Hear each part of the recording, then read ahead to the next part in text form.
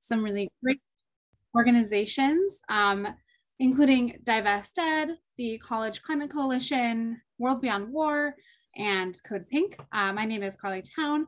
I am coming to you from Los Angeles, and I am also with CODEPINK. Really grateful to have everyone here so far. While we wait for everyone to join us, just a handful of minutes here, if people want to start introducing themselves in the chat box, that would be really great. So if people could just give us their names, where they're zooming in from. We'd love to know who's in the room and where you're calling in from. And if you want to give us any organizational affiliation, or if you're not affiliated with an organization, what are you excited to learn more about tonight? So again, welcome. Thank you so much for joining us. This is the Reinvest and Adjust World webinar hosted by Divest, the College Climate Coalition, World Beyond War, and CODEPINK, and we'll get started in just a minute here.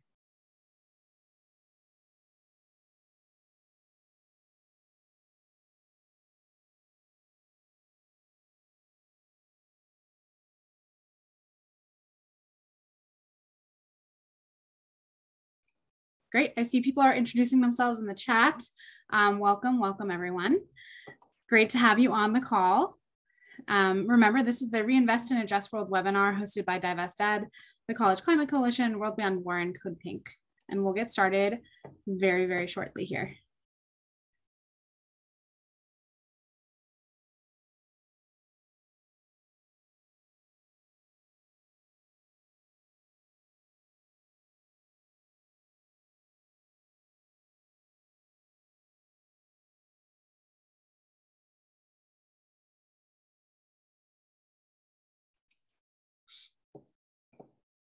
Excellent. So I see a couple more people are joining us. So welcome. If you can see in the chat box, people are introducing themselves, telling us where they're calling in from. Looks like we have people here from around the country and also affiliated with some organizations. It looks like we have some people here from divestment movements as well. Really great to have you here. Thank you for joining us.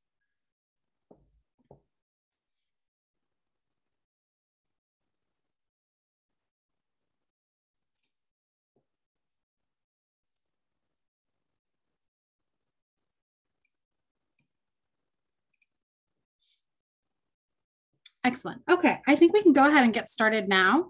And just want to welcome everyone to this wonderful webinar that I'm really looking forward to. As you can see, we have quite a few people here to talk through this theme today, which is reinvesting in a just world.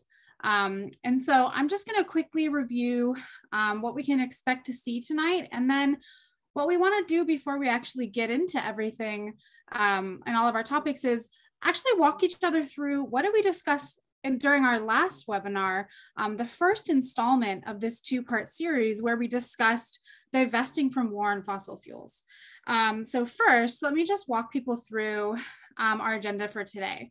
So we're going to start off with just a review of what it means to divest from war and fossil fuels and why it's important. Then I'm really excited because we're going to hear from some really great panelists. We're going to start with a case study with Abby and Yasmina from Towards a People's Endowment. We're then going to learn a little bit more from Zahir, who will be talking about the College Climate Coalition's Reinvestment Working Group. And then finally, we're going to talk a little bit more about a just transition from the war machine with Shay from CODEPINK's Divest from the War Machine campaign. After each of those wonderful panelists gives us a short introduction to their incredible work, we're going to move into a 25-minute panel to hear more thoughts and dive a little bit deeper into some of the themes they bring up. And then at the end, or during that Q&A, if you have questions for the panelists, you can always place them in the chat box on the right-hand side of your Zoom screen. So without further ado, let's talk a little bit about divestment and reinvestment and remind ourselves a little bit of some of the themes that we got into during our last webinar together. So like I've said, in the first part of our webinar series, which was divesting from war and fossil fuels, we discussed the important intersections between the climate justice and anti-war movements, right? We also discussed how divestment campaigns can be incredibly strategic ways to build broad-based coalitions that take on some of the most powerful companies in the world. So before we jump into the topic of reinvestment, let's just review some of these key themes about divestment. And importantly, right, think through how divestment campaigns are also opportunities to forward a positive political vision for the kind of world we want to all build together, right? A world where we're not relying on fossil fuels and a world where we are not perpetually at war. So next slide, please. So any conversation, I think, about the connection between climate change, militarism, and weapons divestment really has to start with the elephant in the room, which is the Pentagon budget. And this issue is closely related to our discussions around climate change, right? So as you can see on the slide, when we look at how much money we've spent on war over just the past 2 decades, we'll see that we're actually depriving our society of investing in what we really need, which is green energy, right? And through this example, we can see that militarism and the climate crisis are deeply intertwined, mutually reinforcing, right? And we can see from this, even just this example, how important it is for us to come together and draw attention to the issue that climate change and militarism are deeply interconnected. But the question, right, still remains is, what can we actually do to address this? So next slide, please. So here is where the work of the Divest from the War Machine Coalition really comes into play. And this is what we discussed during our last webinar, right?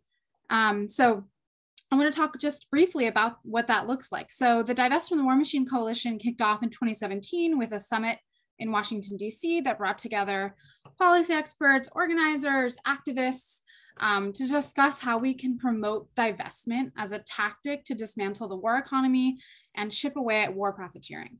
The coalition has nearly 70 member organizations, including CODEPINK and World Beyond War. And our website, divestfromthewarmachine.org, has a whole host of tools and resources and current campaigns that people can really learn a lot from. And we'll post them in the chat for people. Next slide, please. So, what I think is really important about divestment campaigns is that it can happen at really so many levels, right? So the campaign can really be tailored to nearly any context, as you can see on the screen. So we can choose, where we personally bank or invest our retirement funds. We can choose to also look at institutions we're part of, like universities, workplaces, unions, or places of worship, and where those institutions actually invest their funds, right? And then, like you see on the screen, right, scaling up from there, we can actually look at our city's operating budgets, city and state pension funds, right? There are a lot of ways to plug into this campaign and look under the hood of institutions in your life and how they might be connected to war profiteering and other extractive industries, including the fossil fuel industry, right? So next slide, please. So, divestment is really exciting because it is incredibly tangible, right?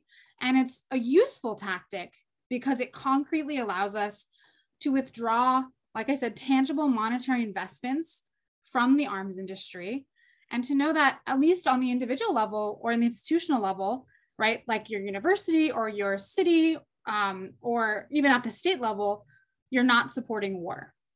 But also, it's a powerful tactic because it enables intersectional coalition building. I think this webinar is a really great example, right? Meaning that showing the cross connections between issues like we're doing today, right? Showing that war and climate change are intertwined. And this enables us to build really broad coalitions, right?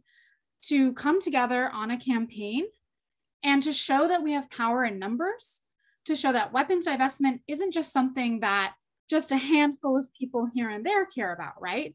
When we come together in a coalition on a campaign, we can show a diversity of support on an issue, all the way from environmental groups to student clubs, to faith communities, refugee rights organizations, basically you name it, right? And we can pull people together in a broad-based coalition.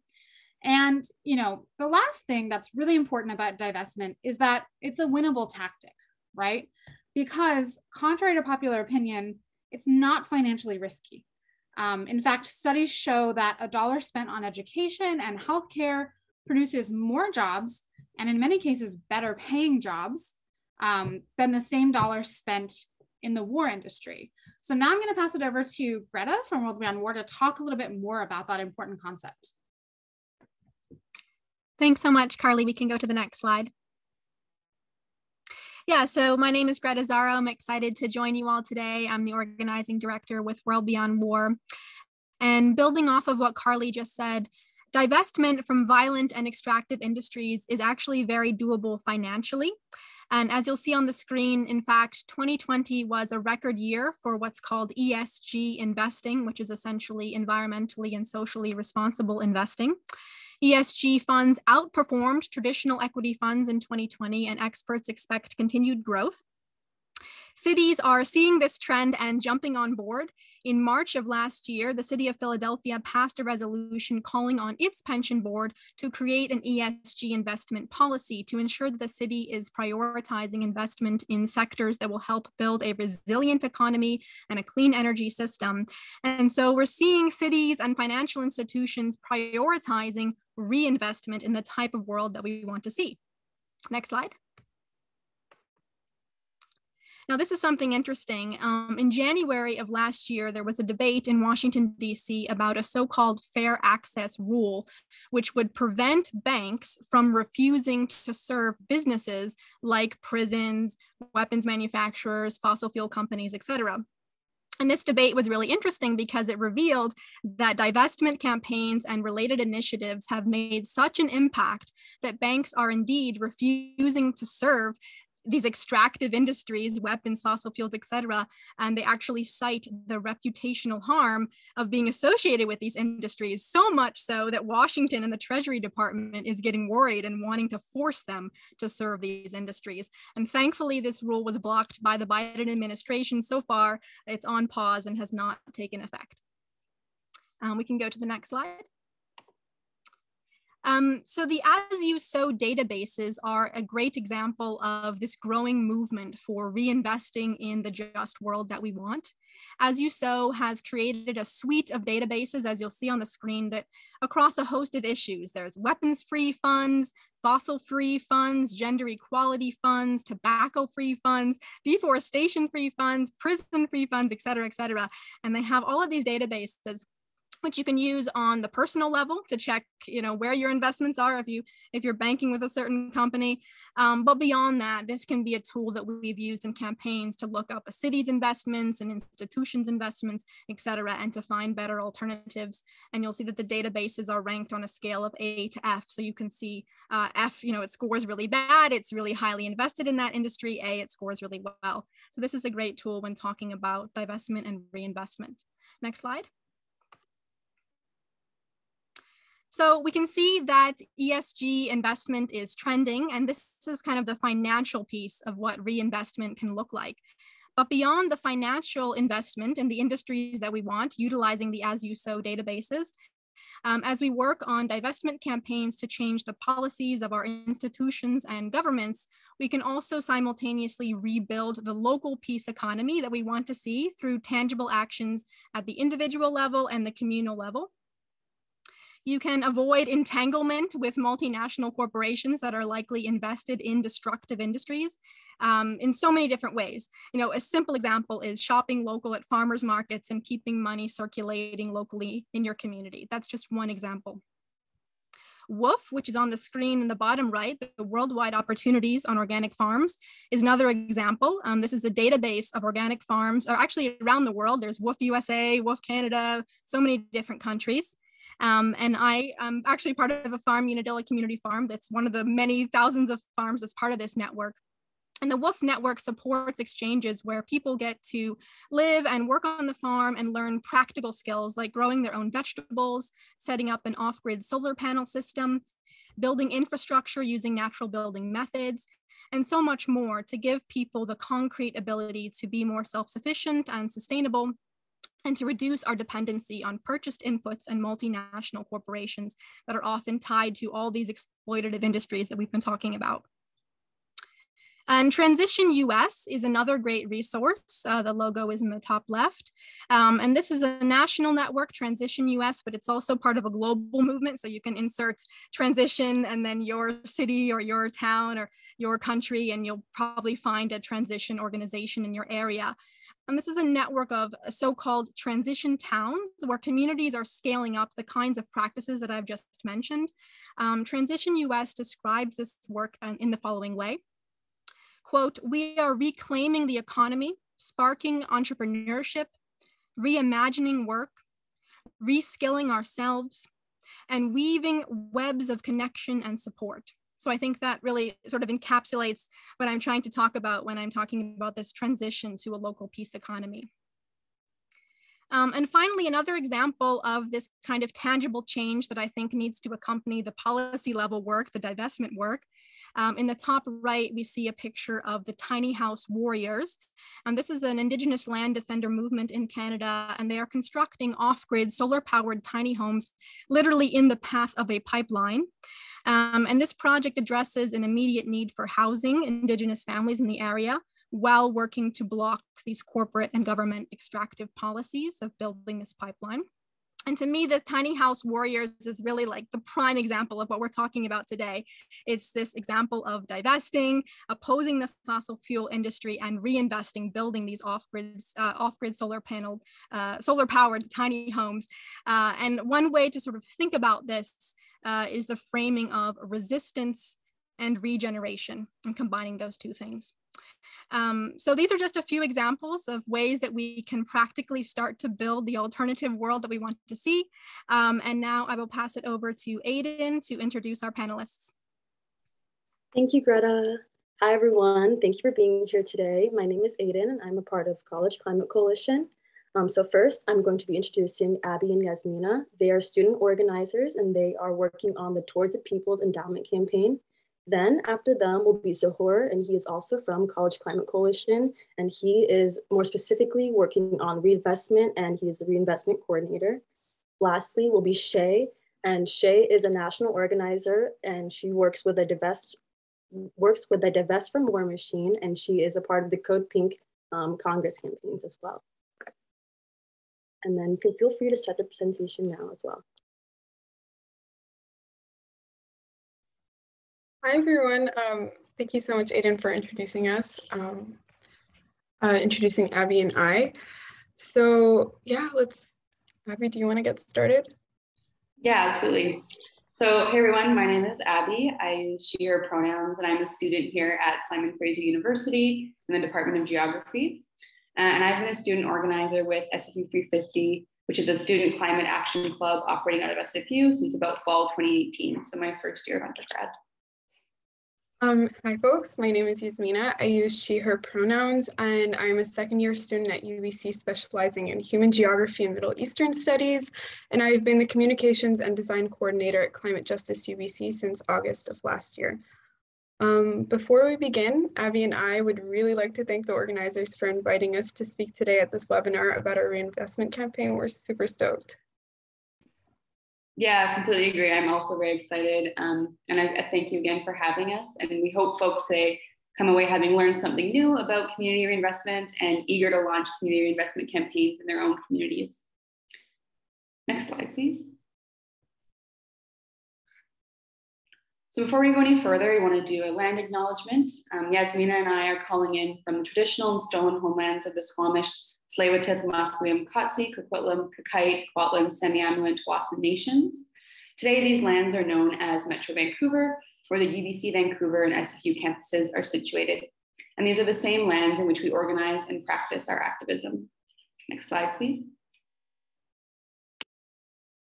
Okay, so to briefly introduce each of our groups, CJUBC to start with, we are a student-led climate collective that organizes within and outside of UBC's Vancouver campus, and we achieved our divestment back in 2019. And since the start of our reinvestment campaign last summer, we have come to focus on collaboration and consultation.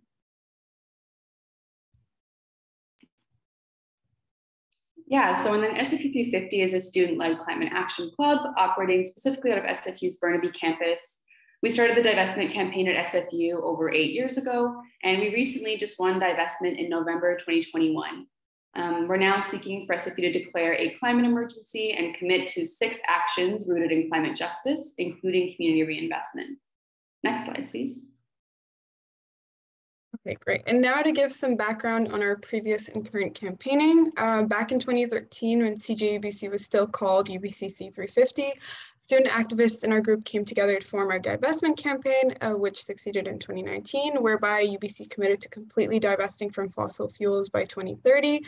We have since then been continuing to hold the university accountable and pushing them to accelerate the divestment to 2025.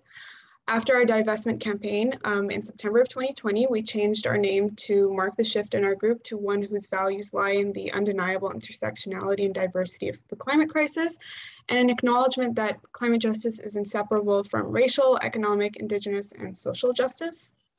We have more recently focused on non-complicit banking, from supporting groups like Banking on a Better Future, organizing on Divestment Day and the Global Day of Action Against RBC and defunding the climate crisis.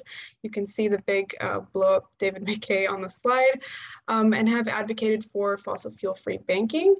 And recently, our group co-hosted and presented at a climate emergency town hall last November in light of the major flooding and governmental failure to address the climate emergency.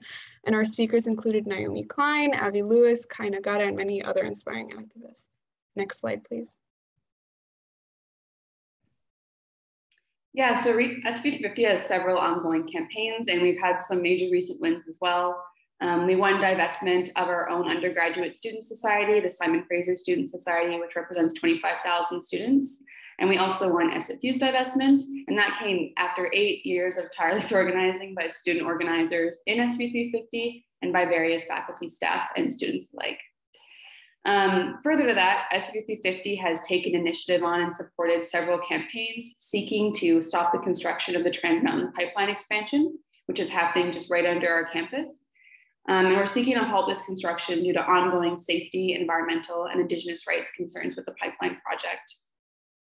And most recently, SFU 350 has been advocating for SFU to declare a climate emergency, as well as meet a series of climate action demands, including decarbonization, mandatory climate justice education, a climate hub for students, faculty, and staff to collaborate on climate action, and of course, community reinvestment. Next slide, please.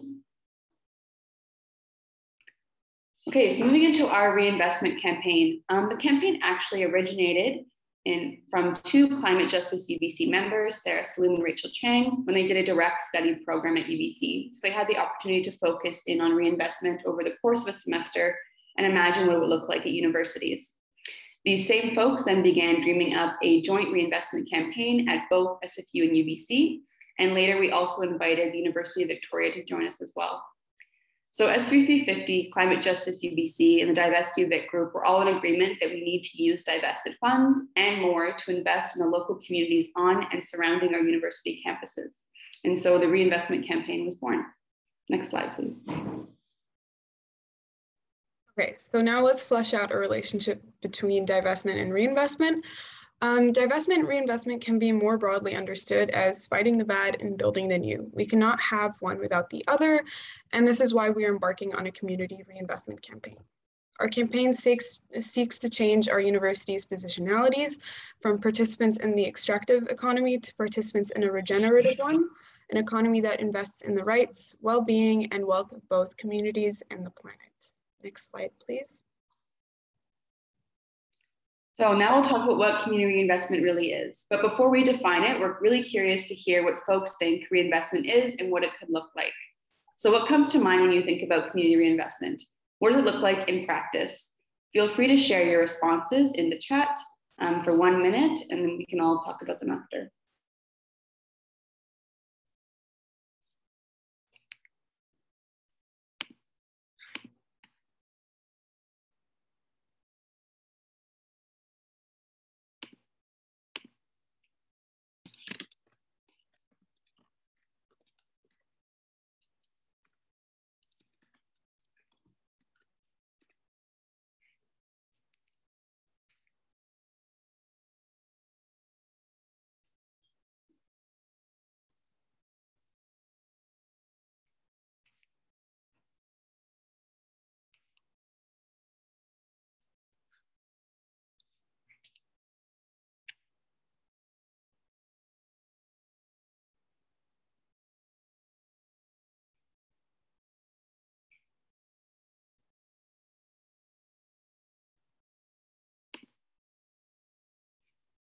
Perfect. Thanks to the folks for sharing.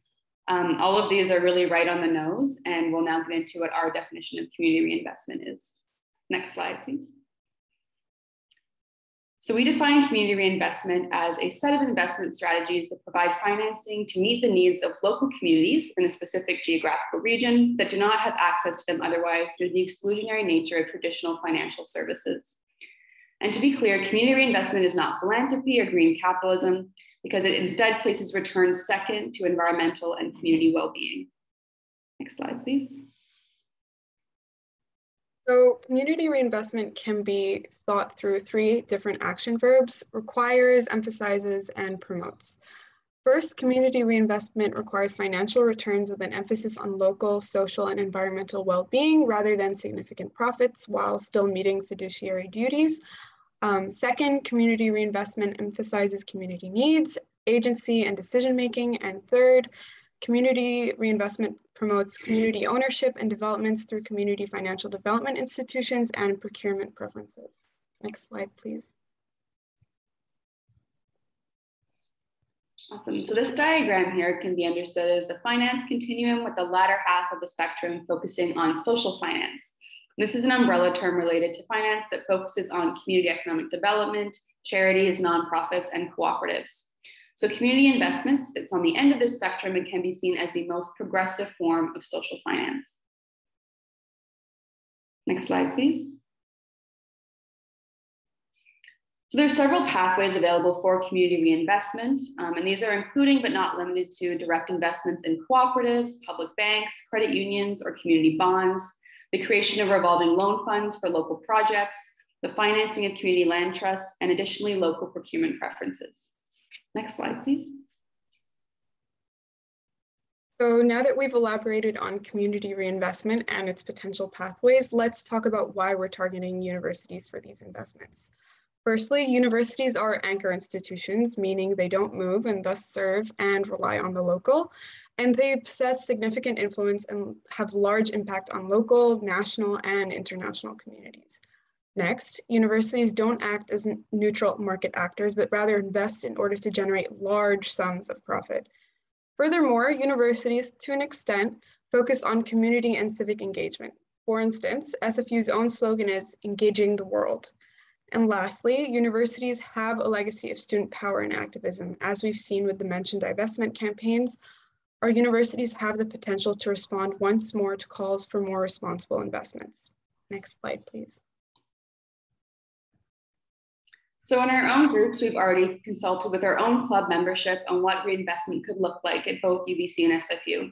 And folks came up with several examples and ideas beyond the ones included on this picture here. They recommended reducing the use of stringent metrics in favor of thoughtful methods of quantification, so that would correspond to measuring the results of reinvestment, energy efficient and community owned housing, First Nation owned businesses on campus, and investments to restore Burrard Inlet, which is on the backside of SFU's Burnaby campus. So what would you envision for community reinvestments at your respective universities? And you can feel free to share in the chat. I understand some of this will translate over from the previous question, but if you have something specific you want to see at your university, please feel free to share it now for the next minute.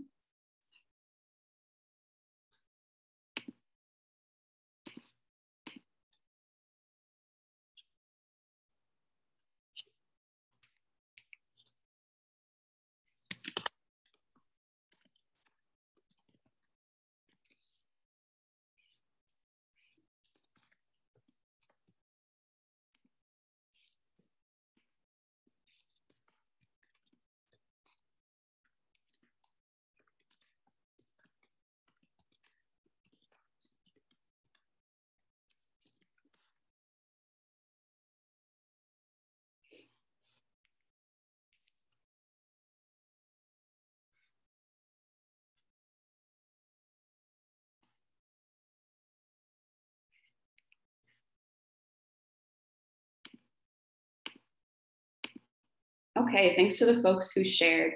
And next slide, please. So yeah, thank you all for listening in. We hope you enjoyed our somewhat simplified presentation of our campaign and found it informative as well as hopeful. We just wanted to shamelessly plug our website, which is a great resource on any information related to our campaign and our values and the financial and logistical aspects of the campaign. And it's a great way to get an idea of what we are demanding from our respective universities. You can also check out our socials. You can find us on Twitter, Facebook, or Instagram. And we want to once more thank the organizers for having us, and Abby and I look forward to your questions at the end.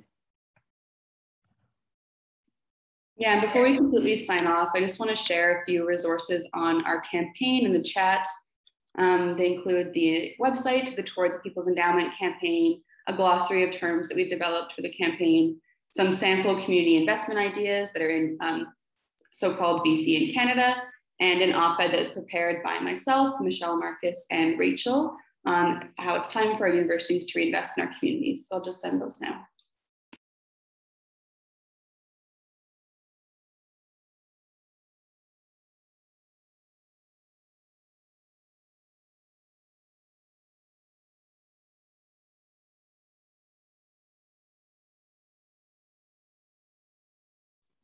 Awesome. Thanks, y'all.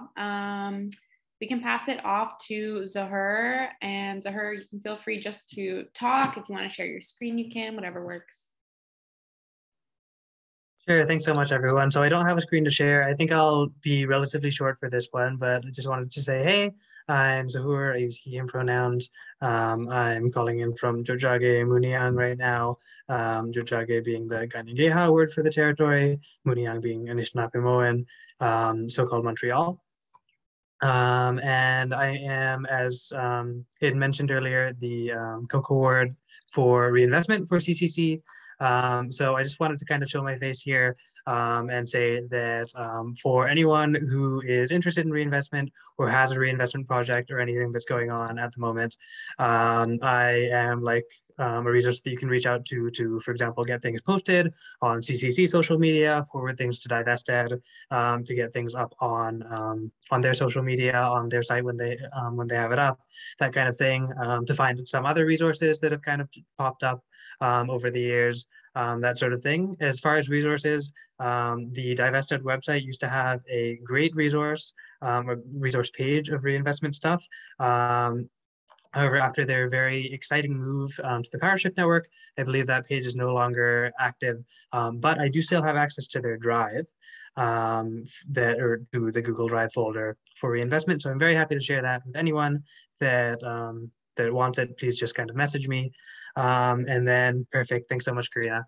And then the other thing is that we used to have kind of monthly calls for the National Reinvestment Working Group of the CCC. So I just wanted to pop the invite link to the College Climate Coalition Slack in here, because there is a reinvestment channel that I very much want to revive and have kind of some monthly calls. So I am just gonna kind of recopy some of these links in here to everyone for people who are interested in kind of further discussions about reinvestment after this webinar. That Slack, the reinvestment channel, is going to be a great place, I hope. And I have put together a when to meet for hopefully our first reinvestment call of this new year, where like folks can kind of just give updates on what's going on, ask for support for their own campaigns, just chat about reinvestment, conceptual issues, really anything, just a space to kind of get reinvestment conversations going.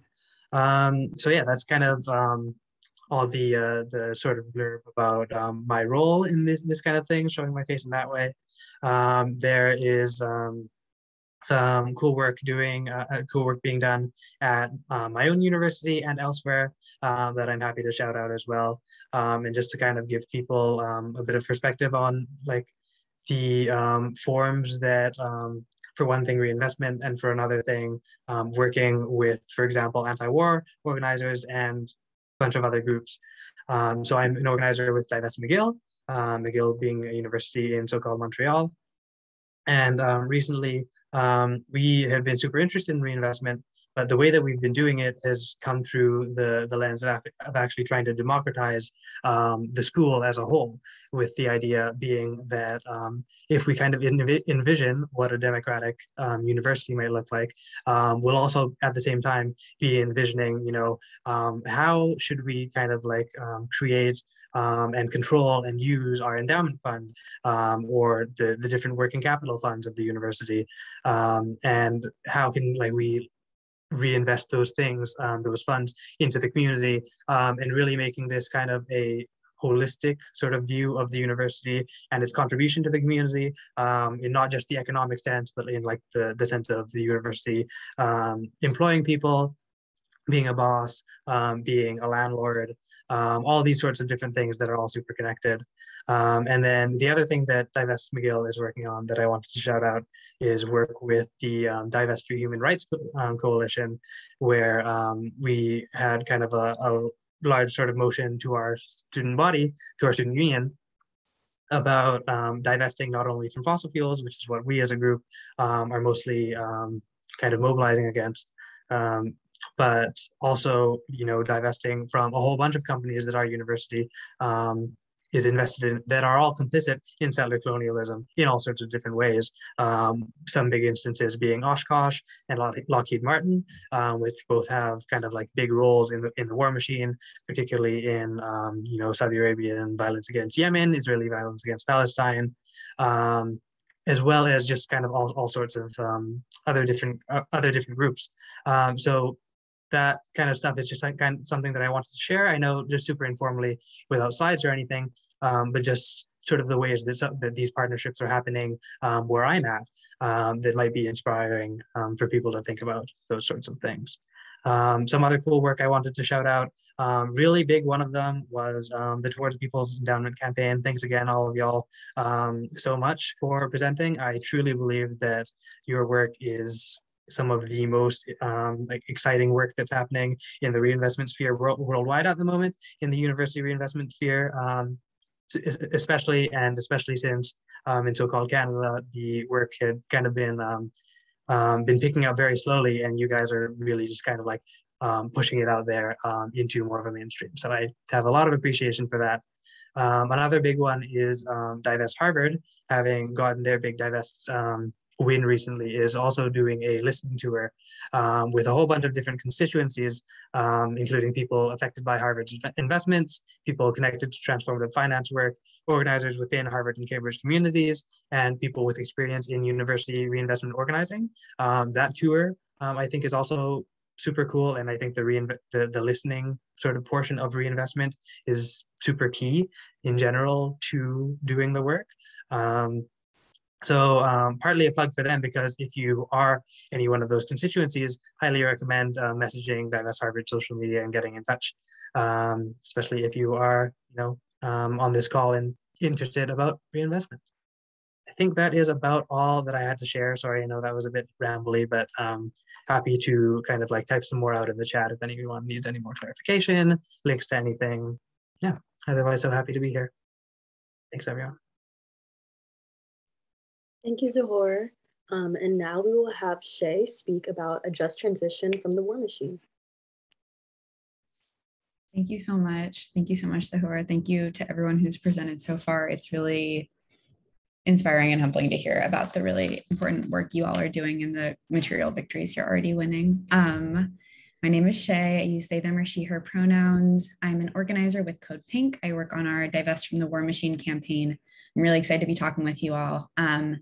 And I am going to be talking a little bit about reinvestment and just transition away from the war machine. And I have a few slides that Carly might share in a moment. Thanks, Carly. So yeah, maybe we can start at the next one if that works. I've gotten a chance to do some research on the histories and possibilities of a just transition away from militarism. So I'm going to be talking about that.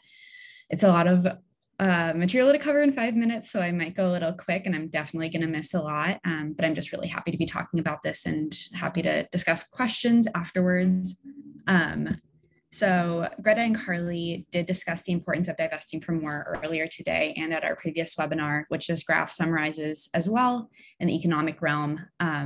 So much of our discretionary budget goes to militarism, and our communities, our schools, our health systems, our infrastructure are left with nothing. The US military is funded to the gills to incite wars and atrocities abroad. The war on terror itself claimed an estimated 900,000 lives at the end of last year. That was the count. And as you all know, the US military is the biggest institutional producer of carbon emissions globally, producing around 59 million metric tons of greenhouse gas emissions annually.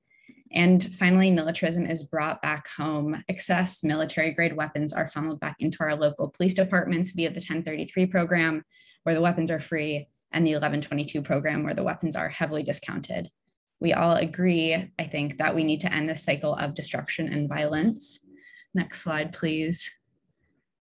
But the tough thing is that militarism employs a lot of people. The United States Department of Defense is the largest employer in the United States, with an estimated 2.91 million personnel employed and around 1.35 million people in the active duty military. And that's not accounting for the massive number of folks employed by the private defense industry. Speaking for myself, I'm rooting anti-war work and a genuine desire for all communities to be able to heal and thrive outside the bounds of militarism. And a crucial part of that is all people have access to livelihoods, and that usually comes from work. So that raises a really big question about what it would look like not only to be divesting from militarism and moving the money away from our massive Pentagon budget and these grotesque defense corporations, but reinvesting in defense workers and our communities. Next slide, please. Thanks.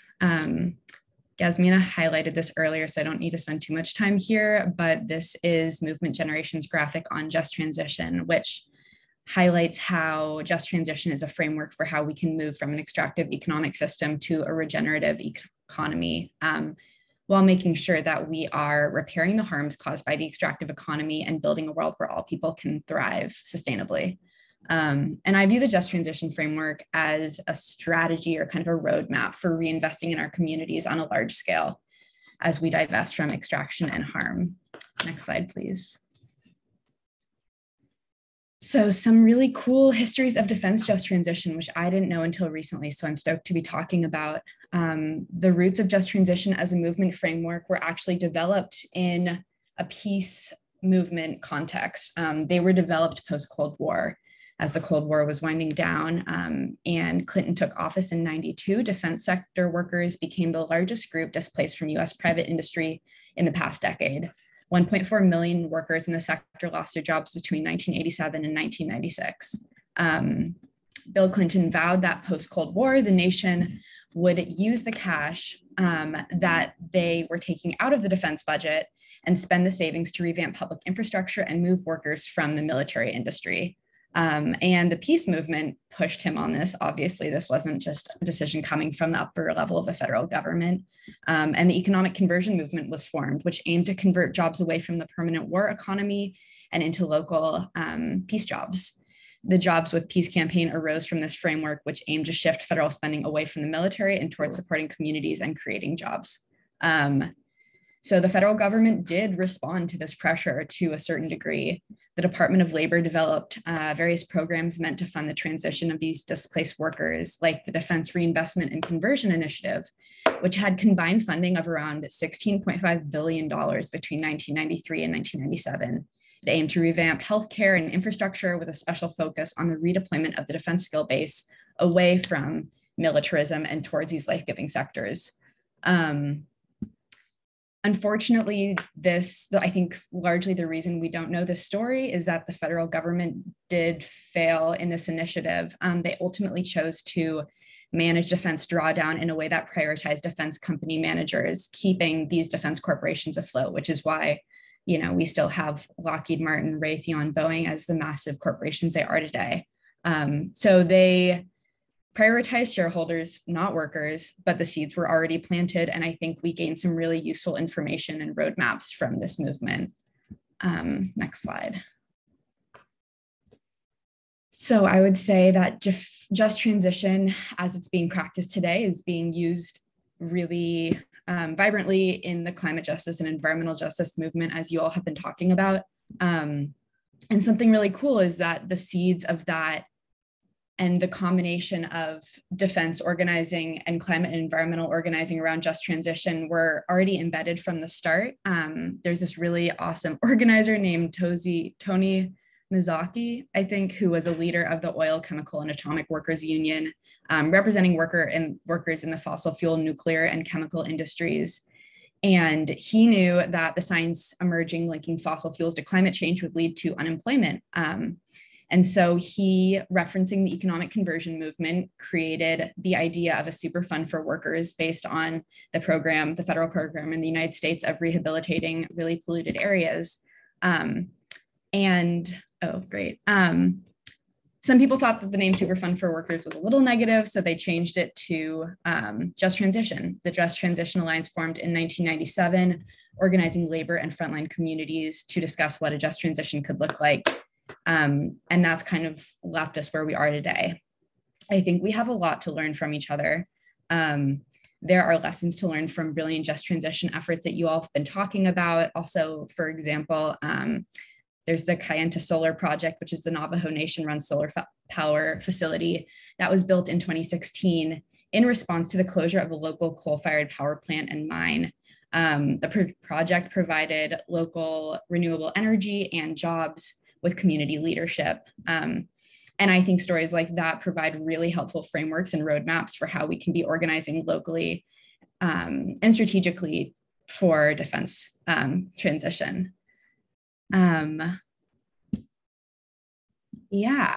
I'll like wrap it up here. There's a lot more to say, but I don't want to ramble and go too quick.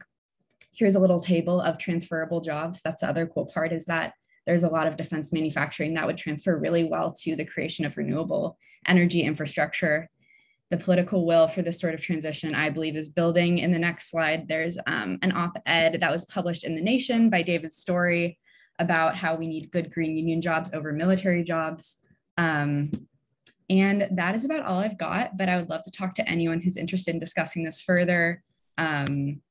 And would love for any of this research to be a resource to you. So please email me. Thank you all so much.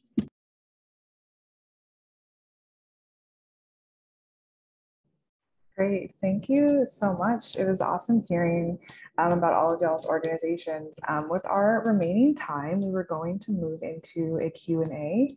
If for anyone watching, welcome to drop any questions into the chat or into the Q&A feature. I'm going to try to get through as many as we can with our remaining time. So to start it off, I'm just going to throw this out generally, and any of the panelists feel free to take it if you called to. But the first one is, what opportunities do you see for the reinvestment movement in the near future? What is exciting you about reinvestment work?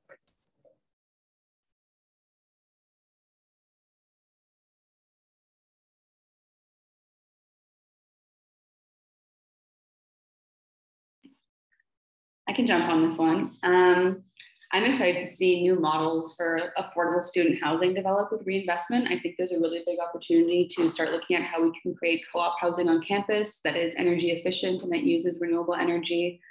And I'm just excited for the continued coalition building that's going to continue happening across Canada. We already have the Divest Canada Coalition, and I think there's a chance here to build on that same energy for reinvestment across the country.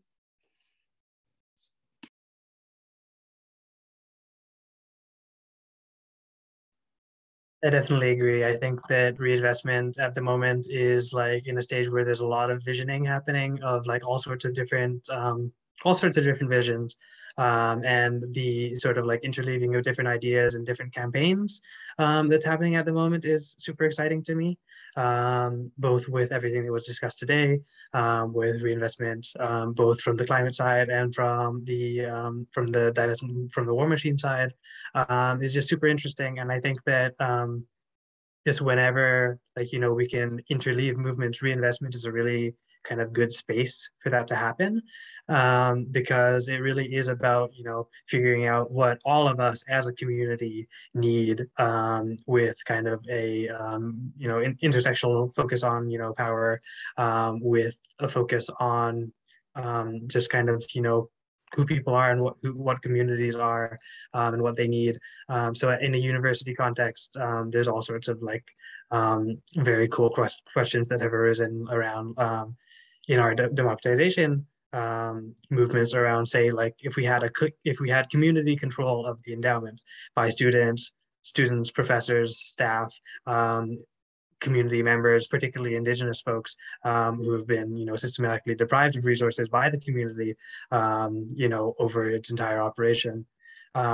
If we had, a body like that that's actually representative of the community and actually has ties to the community instead of corporate folks managing big funds like the endowments, what sorts of things could we do? What sorts of things could we imagine being done with that money to supporting community? So like, opportunities for visioning that kind of thing are like, for me, I think some of the most like exciting stuff. Yeah, I don't have too much to add that you all haven't said, but I completely agree. Visioning, I think, is the really exciting part. And I think it's also a really cool way that we can be building our movements and bringing folks on board, especially when we get to the point in our visioning where you all are at, where you're creating kind of this like real roadmap to the type of investments and industries and economies that you want to be building that offer opportunities for people who maybe didn't see themselves in the work before. And maybe that looks like jobs, or maybe that looks like something else. My mind is just with jobs, but I think that's a really good way to be building like an actually broad movement and like a very, very broad umbrella that will allow us to get further and have those in power listen more.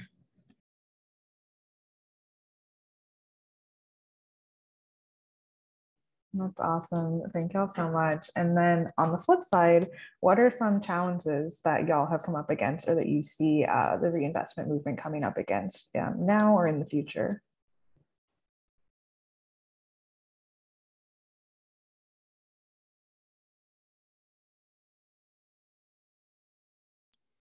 I feel like a lot of the challenges that come from the reinvestment movement is kind of trying to debunk like the myths that come along with it.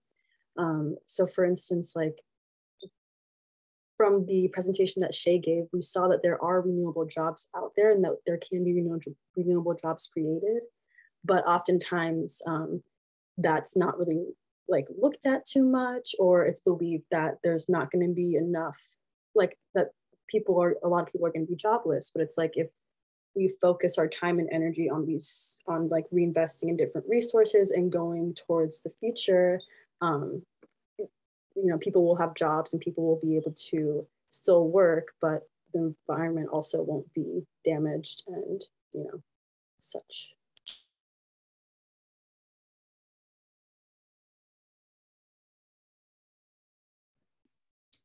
Yeah. Oh, sorry, Abby, do you want to go? No, I'll go after you. Go ahead. Okay, thanks.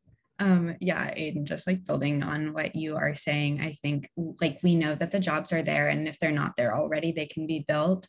I think like in the defense world, one of the biggest barriers, if not the biggest, is that these defense contractors have a massive monopoly over the job market, largely because of the amount of federal money, taxpayer money that they're given. So they can distort the labor market. They can offer more lucrative and compelling pay than other civilian jobs. And I think that makes it easier for folks to take these jobs, even though in their heart of hearts, they know that like they're producing bombs or missiles. And like the federal government, I don't think it's either like the corporations, it's not in their interest to be ushering their workers into green jobs. And the way the money is moving right now, like we don't have the funds to be creating the type of green jobs that we need to be creating. Our priorities are off. So I think that is like the biggest barrier. But I also think that there's a lot of space for creative visioning and ways to be pushing on all levels, on the local level, on the federal level, by naming and shaming these evil contractors. To say that people don't want this dirty money and don't want to be working for these companies and can see what's happening and how those jobs are being created. But the corporate interest, I think, is a really significant barrier to this type of reinvestment and transition. Yeah, to take a more of a university lens on this, I think there's going to be some of the same issues and challenges we saw when we approached divestment at universities. then our university financial administration and treasury viewed divesting as risky. And in the same grain, I think they're going to view community reinvestment as being risky again. So just trying to tell them, that community reinvestments are not inherently risky. We want to invest in local communities surrounding our universities and on our universities, and that there is the financial case that these types of investments can perform better during economic downturns. We saw after the 2008 financial crisis that was definitely the case in the US and in Canada. And I don't think it'll be only universities that view this as risky. I think the donors that donate to these huge endowments our universities have are going to view them as risky as well. So trying to make sure we get the narrative in there that that is not what these are before that they take that and run with it.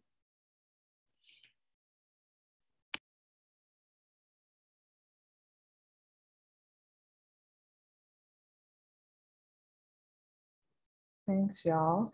Obviously, we have a lot of student groups and student organizers on the call and listening. And Shay, I know you said you have an interest in jobs.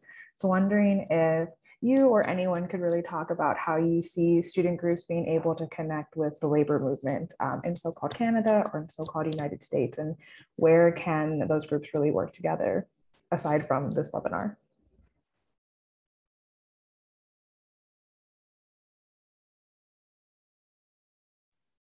So this is somewhere where maybe I could join in as well with kind of what's been happening with my campaign and kind of the focuses that we're taking.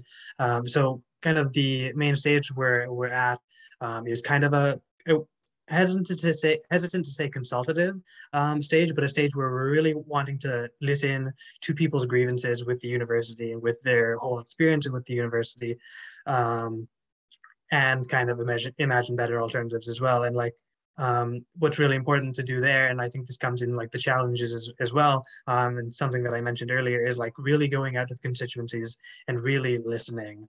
And the way that we're doing that at the moment is with kind of community assemblies for students, professors, and what we're planning to do soon is a community assembly that specifically hears the concerns of staff, of labor, of folks that are unionized and not. And there are a lot of cool unionization initiatives that are going on right now. And then kind of involving them kind of directly into the work, and listening to how their experience with the university could be improved, how it could be bettered, what sorts of barriers that are institutional at the moment exist, and how those sorts of things could be changed.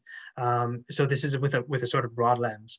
Coming back to reinvestment, I think the same sort of work can and should, and I think will happen, because they're just very, very important voices. And I think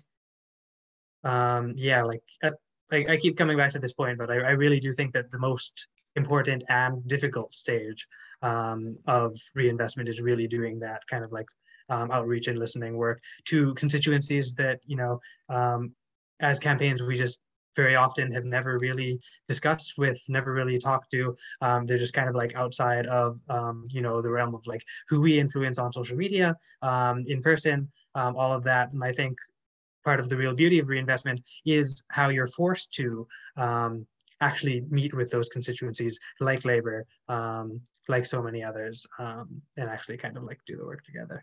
This was, again, kind of rambly as an answer, but just kind of my perspective from the own work that we're doing.